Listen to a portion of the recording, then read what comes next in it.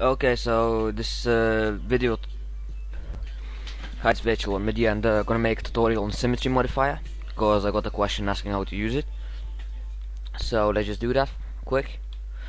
So first we need a primitive shape to actually modify it. So let's create something simple. I just go to left view, just create simple tube. Okay. F4 for edge faces, and convert to a double poly.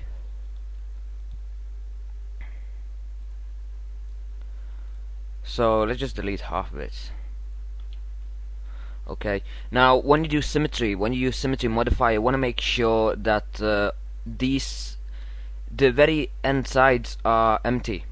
There's nothing here, because if it's gonna be like that, let's make cap it up.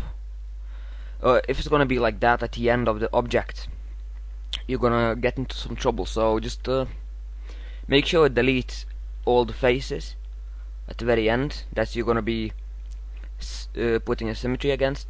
And there's actually two ways to make a symmetry. There is symmetry. Let's begin with on a modifier list. So let's go down and let's add symmetry. And as you can see, it does it straight away. In my case, it's gonna be on x-axis. Now, if you click on y-axis, you're gonna get a different, and on z-axis, different one as well. And to actually access the, as you can see, you might get something like that as well. To access the actual editors, there's a little plus sign here. Click on it, click on mirror, and now we can move the symmetry, as you can see. And the same with all axis. If we flip, you can't see nothing, but if we move it out, and you can move it on all sides. So yeah, this is one of the ways, and on y-axis, this will modify. You won't be able to see nothing while moving like that. You have to move up or down. It depends the way object is placed, and the z-axis is in my case is gonna do this. If I click flip, it's gonna do this. So yeah, it's very basic using of the flip modifier. So as you can see, and after you used modifier, after you actually modified and finished making your object, what you wanna do is just zoom in. Try to get these as close as you can.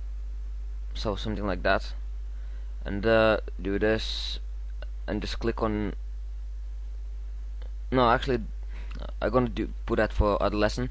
Just for now, there is other way to actually modify. So let me delete symmetry. Click the wrong button here. Now the other way to make it, but this way will be permanent. You won't be able to reflect the changes. But if you finished modeling your object and just want to put symmetry on it, a little bit easier way. Click on your object, select all of it, and click this. It's mirror, and select z-axis. I believe no. I think it's gonna be z-axis, and you can't see nothing. Let's try differently. Different approach. Click on the object, mirror, X. Now, yeah, I select on copy and click OK. And now we can move them together, and go to modify, attach, select the middle vertices, click on weld, and click OK. And now it's became one object again. So yeah, this is very basic way on using the Symmetry Modifier, and I hope it's gonna help you on modeling. And you could actually do a lot with this on my model. Actually, let me show you that. Let me just file open now, and let me just find it to the model. And if we're just gonna open this model, just give it a second to load up.